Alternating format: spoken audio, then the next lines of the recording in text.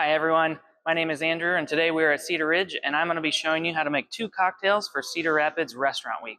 The first one, we are going to start with our Cedar Ridge Iowa Straight Bourbon Whiskey, and we are making a fun sour cocktail that we threw in a little something extra on this one. So today I'm going to be building in my pint glass to show you so you can see what everything is being added to the mixture.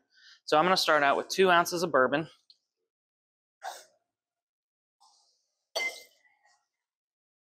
Moving on, we're going to add 1 ounce of our pomegranate homemade simple. Next up, to get it a little sour, we're going to add 3/4 ounce lemon juice, 1/2 ounce lime juice. And to get it nice and frothy, we're going to be serving it up today in a coupe glass.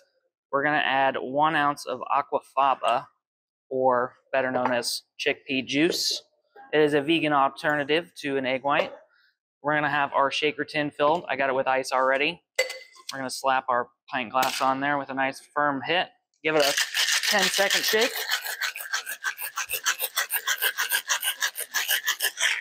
Nice little slap at the back to release the pint glass. We're going to be doing a double strain as well. So we've got our Hawthorne strainer, our fine mesh strainer. Throw it right over the coupe glass. You see that nice foam forming right up at the top.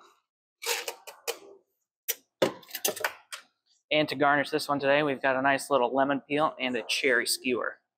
And that is the Pom Pom Sour. Alrighty, and the next cocktail I'm going to be showing you is with our Bagger Vodka, 100% corn here in Iowa. And we are going to be making just peachy. And so we are going to start, we've got my shaker tin with ice again, a nice pint glass so you can see what I'm doing here. We're going to start out with 2 ounces of vodka, 1 ounce of peach syrup,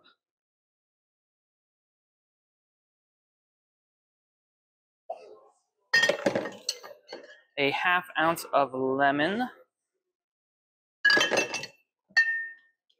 a 1/4 ounce of lime. We don't want this one being too sweet, kind of like a sour would be. And we're going to pour it right over our ice in our shaker tin, again with a nice little hit. Another 10-second shake.